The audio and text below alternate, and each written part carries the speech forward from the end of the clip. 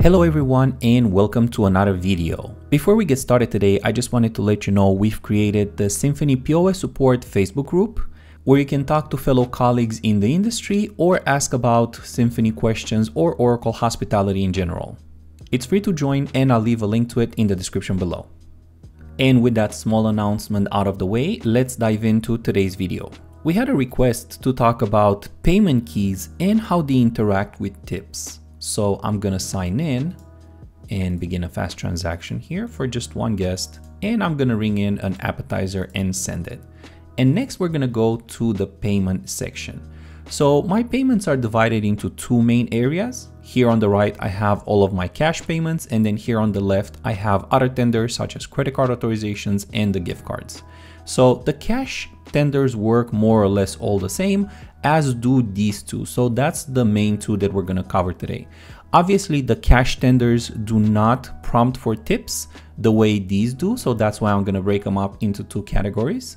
And usually what I see is a lot of places only have one cash key. And as you notice, I have quite a few of them here.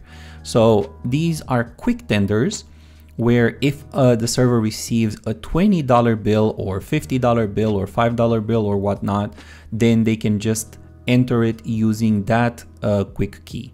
So right now my check is $15.90. So let's say that the guest gives me a 20. All I have to do is click the 20 and it's going to tell me what the change due is.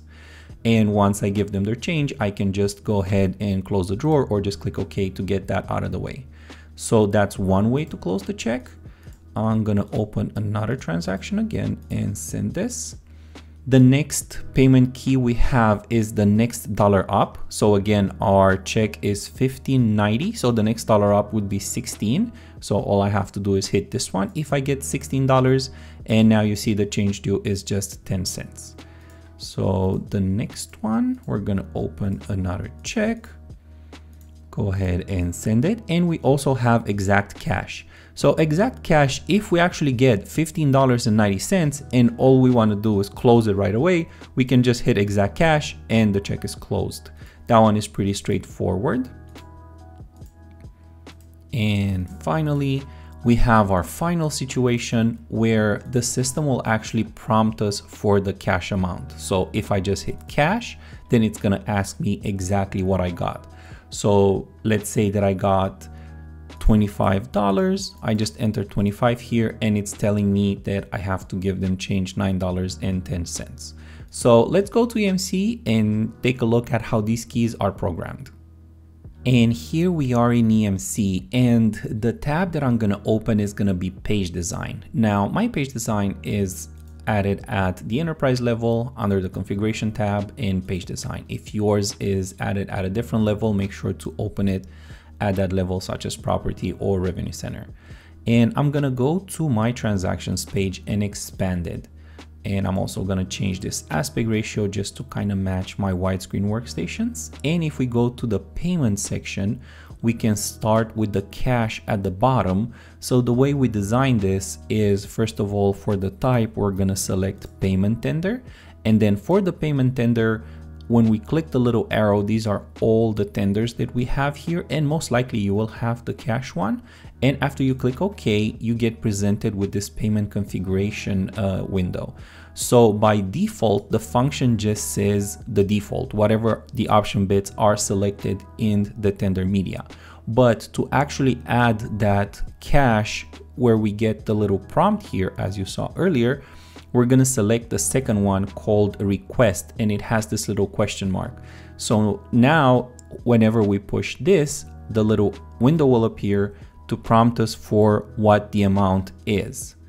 And the next one, we're going to go to exact cash and we're going to do the same thing. Select our cash, click OK.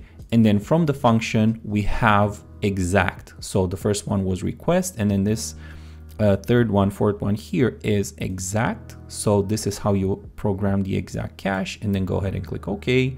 And then we have the next dollar up. We'll do the same thing. And you will also have the dollar up with the pound sign right next to it here. So that's how you would program that. So we're going to select that and then click OK. And as you notice, these command texts on the bottom, these arguments get auto-populated based on what I select here. You have cash, cash, then a space, and then pound. So that's kind of how the system understands what that key does. It just reads this argument, but you don't have to worry about it. The function will do it for you. Now, if we move on to the dollar ones, all we have to do is select the one that says specified. So now we have this further argument down the bottom, and all we have to do is enter $5 or whatever the specified key we want to enter. Maybe you have a €2 coin or anything else like that. You can specify which one you're entering. It could be 2, it could be 20, it could be anything that you may have. And then all you do is click OK. And you notice the argument gets built here on the bottom. So we have again cash, space, $, space, $5. And this gets created by that function. And the other ones are exactly the same. It's just a different amount. So the good thing about these is that you can actually use them in conjunction with each other. So let's say that somebody gives you a $15 cash, so you have a $10 bill and a $5 bill. You can press them in sequence, $10, $5, and then that will close the check and tell you, let's say that the bill was $13, so you pressed 10, 5, and then it will tell you change due is $2. The other way you can do it is hit cash and then just enter the amount. And we also have this numeric pad in the middle. If it's easier, you can train your servers and cashiers to actually enter the amount first and then hit cash. So in that situation, you would hit 15.00 and then hit cash. So either way, either they push the button and they enter it on the keyboard, or they enter the amount first and then they hit cash. Both of them will work just fine. But that's how you would program all of these different cash keys. And depending on which one you use the most, that's the one you can program. I just added them all just to give them options so they are as fast and efficient as possible. And once you're done, don't forget to save. And now we're back at the workstation, and I'm gonna sign in, and we're gonna take a look at the other types of payment tenders. So here we have our credit card authorization and finalization. If you do credit card tips, then you can take tips that way. You can take tips on gift cards, and it will also work the same for items such as house accounts, or if you have a PMS and you do a room charge. So the way this works is, let's say that right now my total is $15.90 and they sign the check on a $20 and they pay with a credit card. Depending on how your credit card system works, you might have a CC auth button where you press it and then swipe the credit card, and then they sign the bill for $20, let's say.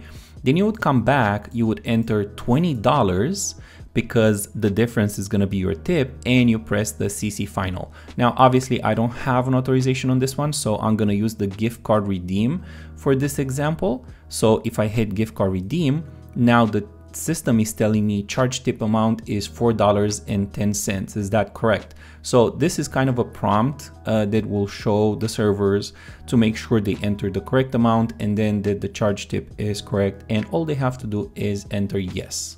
And that will work exactly the same for the other payment tender. So for the credit cards or for room charges, it will work exactly the same. You get that little prompt.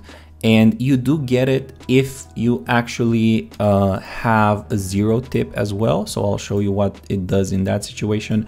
If I go to my payment and I enter $15.90 and I enter gift card redeem, it just says tip amount is 0. Is that correct? I just answer yes. So you get that prompt in both situations. Now there is a way to turn that off. So let me show you a couple of option bits that we do have available for them in EMC. So we're back in EMC, and we're gonna take a look at the tender media to see how that button is programmed. So that button was the gift card button. So I'm gonna open it up, and this button is programmed regularly. What I have more interesting to show you is here in the charge tip options. So if you do wanna charge tips with those payments, you're gonna wanna do it with your gift cards and your credit cards. You have to have the charge tip required button enabled here, and you do want to post the amount to gross receipts on the tip reports. and to charge receipt on the tip reports. So I have these option bits 9, 10, and 11. And also we have to link it to a service charge. So in our service charges, I have regular service charges and then I have gratuities. So the gratuities that I have, these are the auto gratuities, the 18, 20, 22, and 24. And these get applied, for example, if you do room service and you have the gratuity automatically added, you select one of these, or this is an open gratuity and this is an open $ gratuity. So that's the one, number 11, that's the one that I'm using. And I can show you the configuration on that one as well. So if you go to our open service charges here, I'm gonna open my $ gratuity. So basically the tender media is linked to tips paid. So I'm linking it to make sure it does get posted to the tips paid so the employees see it as a tip, and 100% of this goes on to the tips paid and it's reporting under my service charges, but it is going to show as a $ gratuity so we know exactly what it is. As far as option bits, I have 1, 2, and 3 enabled. You need to have this one that it's an open gratuity because the amounts will be different, and you have to have number 2 that is an amount, not a percentage. And then number 3 has to be enabled in order for it to work properly. And you can also enable option bit number 12. And once you're done with that, all you have to do is close this one. And that's how we programmed our tender media in order to accept charge tips. Now, by default, you will also have that prompt when you over tender. So like I showed you that the check was $15.90. The easiest way is to over tender. So enter the final amount, $20, and then hit the key. Alternatively, you can create a tip key if you want to. We can go here to page design, go to the transactions area, and here on the payment key, we could add a separate key that would say $tip, but I find that that is a little bit more complicated. So the over tendering is the preferred method. I would either suggest to go with one or the other and not give them the option like you can do it this way or do it that way, because it's just going to cause confusion. So just use the over tender method, tell them that that's the way it is, and just let them use it like that. So I'm going to go ahead and close page design. Now, as I mentioned before, there are some option bits that we need to check as well. And those are going to be in the RVC parameters. So I'm going to go to my revenue center level here. I'm going to go into setup and click on RVC parameters. And then in the option bits here, I'm going to scroll down and I'm going to look for option bit number 36.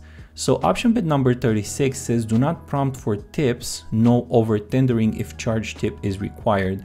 So if you want to use the system the way I am using it, you have to make sure that number 36 is not selected. Basically what this will do is if you do check this box, then any kind of over tendering will be treated as a cash return. So instead of going toward your tips, the system will think that you over tendered and you will give them whatever that amount is back to the customer in cash. So that will definitely unbalance your tip reports. So make sure that this is unchecked. Now there is also option bit number 46 that you can check if you want. And basically what this does is suppresses that charge tip amount is 0 prompt. Now it only suppresses it for 0. It does not suppress it if there's an actual cash tip on there. I like to have the charge tip amount is 0 enabled because a lot of times it can prevent a mistake from happening, and I'll show you what I mean. If I leave it on, then the charge tip amount 0 does not show anymore. So we're back at the workstation and I'm gonna do a quick update, sign in, and imagine this scenario. Let's say that one of our server comes in, they ring in a food item, the guest actually gives them the check back and they say, okay, can you charge $20? Or they sign the paper. And what they do is they come back and they just hit gift card and the check is closed. Now, although the guest did wanted to offer the server the difference, that $4.10 in tips, because I suppressed that prompt, then that your tip is 0 did not appear anymore. So it can avoid a mistake like that. If I would have left it off like I had it before, then the server would have gotten a chance to notice it and then make sure that they enter the tip correctly. So it's up to you if you think that's gonna speed up service a little bit. If it is it's not very often that you receive tips, then you can suppress it like that by choosing option bit number 46. But if your establishment does receive tips relatively often, then I would suggest you leave it off so that prompt stays on there and it will avoid, especially with credit cards, it's very, very often that people leave tips on credit cards, it will avoid many, many mistakes. And that's everything I have for you today. If you do enjoy the content, please leave this video a big thumbs up. It does help the channel grow to spread the word and show this video to multiple people. And thank you very much for suggesting this topic. If you have a topic that you would like to see covered in a future video, make sure you leave it in the comments below. And as always, I'll see you all next time.